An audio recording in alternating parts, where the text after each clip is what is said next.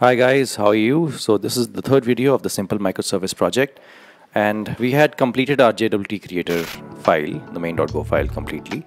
And in our JWT parser file, we had done quite a bit of work where we had created our handle request function, main function is authorized function. And now, sorry, we want to continue where we left off, all right? So let me just remove my headphone actually. So if you had sent a token in the header, that means if it's not equal to nil, then we want to do something, right? If there's no header, there's no token, then obviously we won't do anything. But if there's a token, then we want to perform the other steps, which basically involve parsing the token, all right? So how do you go ahead and start parsing it? So what you do is basically you say jwt.parse, which is a function given to us by JWT library, and this has the function to basically parse the token that you're receiving. Now this is very similar to if you use Node.js and if you use the JWT package in Node.js, it's very similar because you pass two things to this function as well. So you pass the header, which is basically your token,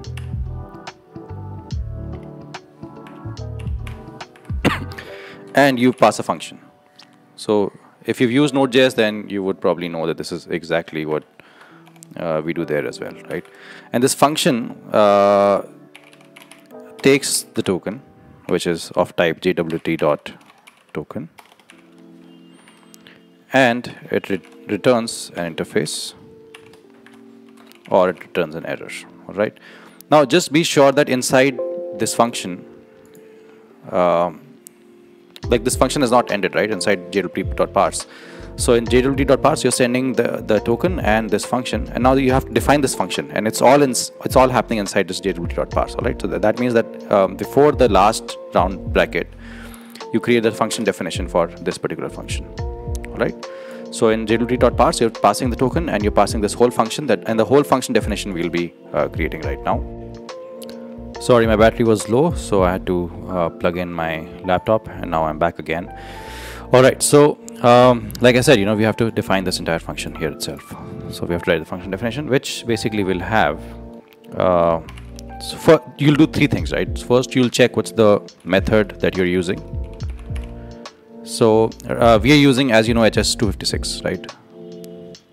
But we want to check if the token that we've received is of a different signing method. So like, let's say signing method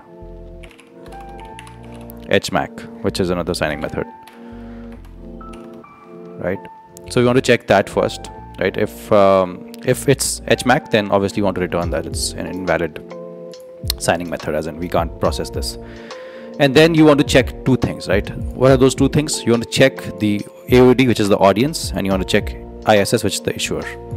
So our issuer is this and our audience is this, right? So we want to check both of those things. And how do you do that? So what you'll do is you will have a function token.jwt.map claims.verify audience. Inside that audience, you'll pass AUD, all right? So I'll get AUD and pass it here. And the other thing that I want to check, like I said, is the issuer. So the function will be very similar to this. So we'll be just token.claims.jwt.map claims.verify issuer. So we have audience and issuer, and we are checking that using jwt.mapClaims. And then we'll obviously put some conditions here, right? So now let's start filling in. So we've created like an outline, and now let's start filling in the details. Now this function, right, the first function where we have to check the token method, the signing method, here we'll say if everything is okay, then you'll say if everything is not okay, then you'll return nil and you'll return an error. So you'll say error f invalid signing method, right? So this is done, and now you want to get your hands on AUD. So how do you get hands on AUD? You know that AUD is billing.jwtgo.io, right? You know that. And here you'll pass your AUD, right, to check if this is the right one. And whatever you get from here, you'll capture in this variable called check audience. And if check audience is false, then you'll return nil fmt dot error f invalid audience. And similarly, you'll do something here. You'll get your hands on the issuer, which is in our case JWT go.io, and here you'll use this variable called check ISS.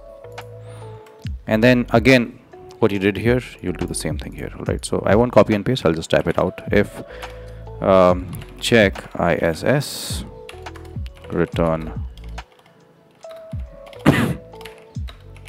nil comma fmt dot error f invalid ISS. All right, but if everything went well, I want to return the signing key.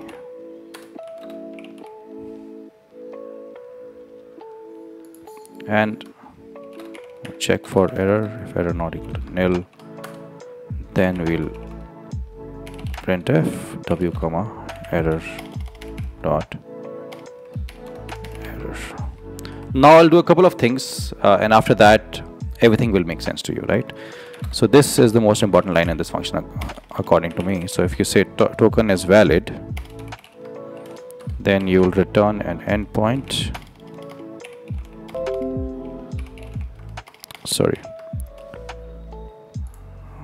Endpoint w comma r.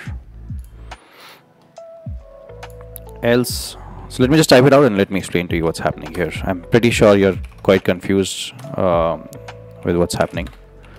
No authorization token provided. All right.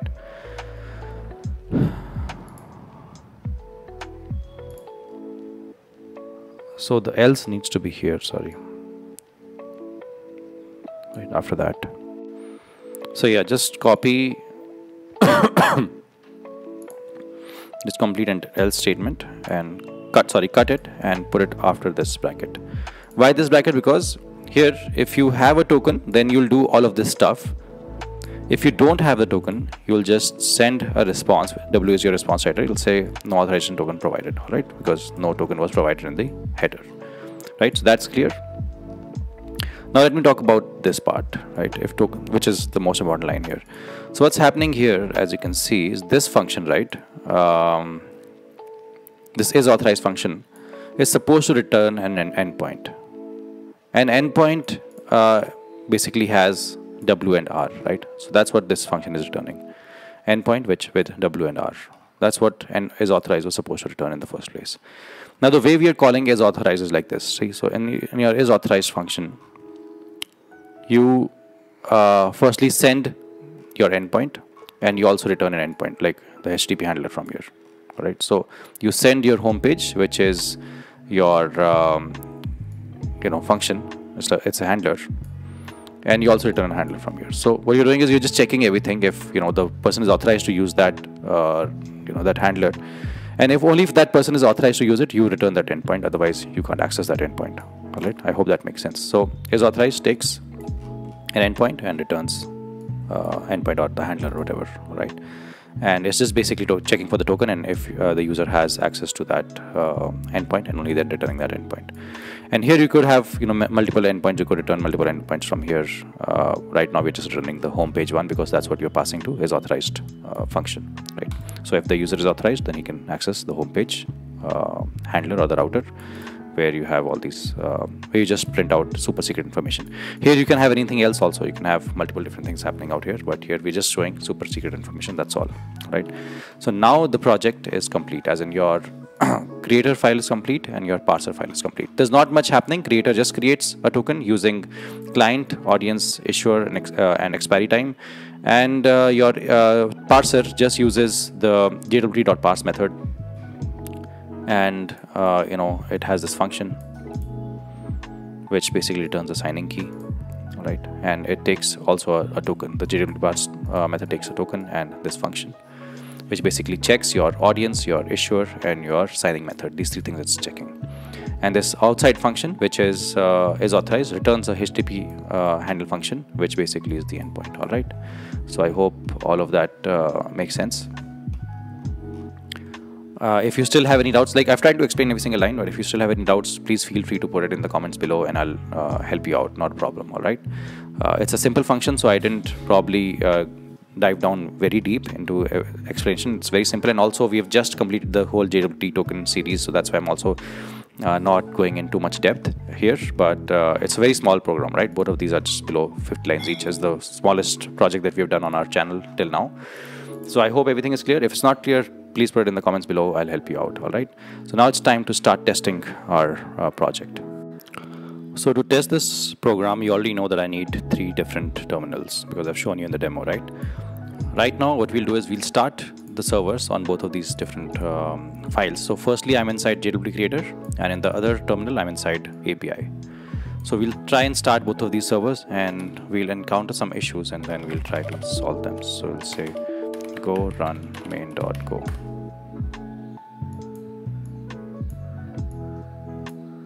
So the JWT Creator seems to be working fine. And here, go run main.go. So here we have some issues, right? So let's try and fix those. In this file, we have an issue on line 50 and line 53. So let's go to our the API, line 50 and line. So in line 50 and 53, the issues that we're having are unexpected else, the non-declaration statement. So I think if we take this on the line above, everything should go away, because right now Golang is saying that this else statement is unexpected, in the sense it's not tying it to this if statement, right? So now this error should go away, but I'm expecting many more errors. All right. Right. So once you run it, now that error has gone away, but there are so many more types of errors. So firstly, the one that I can see here is this simple one, is on line 50, you can't use printf. Yes, that makes sense, because you have to use fprintf with p small. So once you save that and you run it again, yeah, so you'll have all these different issues which have not been resolved, right? Now, as you can see, one is on line 18, 40, 41, and 44. So we can start from here. On 44, it says undefined token is undefined. All right, so let's first handle that. So for undefined token and error, all right, so the issue is that the token and error are undefined. All right, this token is undefined, and also this error is undefined. It's saying on line 40 and 41. So firstly, this you need to fix. This is actually E for error. And here, one big thing that I have missed is that it should have been token and error, and then we'll capture the whatever's coming from jwt.parse inside token and error, and that's what we are checking here. All right, so this I missed by mistake. So this should fix these 2 errors, right? And now on line 41, it says you can't use, yeah, that's also right, because we need to have fprintf on this line. So we've taken care of token, error, and this as well, and undefined error also we have fixed. Now come these errors, whereas on line 18 it's giving us a lot of errors, right? And that's because of a very small mistake, which is basically it has to be handler func here and not handle func. And now I hope a lot of these errors should go away, or at least all of them should go away. Yes, so all of the errors have gone away. We can see server, and the first one we can see the server running for this one as well. And now all we have to do is run a new instance for the terminal, and then we have to start curling on these 2 localhost addresses ports. All right, to test it, I've opened up a new terminal completely where we'll start curling. So we'll say curl http localhost 8080. This will create a token for us. We'll copy this token and paste it in our notepad, and from there you have to run this command. See, so this command is basically curl http localhost 9001 and minus minus header, and you'll pass the token like this with a space here. Once you do that, you'll see super secret information. You have to do this within 1 minute, otherwise the token will expire, because we've kept the expiry as 1 minute. You can even extend the expiry so that you don't face that issue. But for now, since we've kept it 1 minute, we have to paste it quickly. All right. So your project is working completely fine. You have two microservices running, one on port 8080, the other on port 9001. And this is a very simple microservice project. Congrats, you now know what microservices are, how they work, how they run on different ports, how I can use a token from create a token on one service and use it on another service.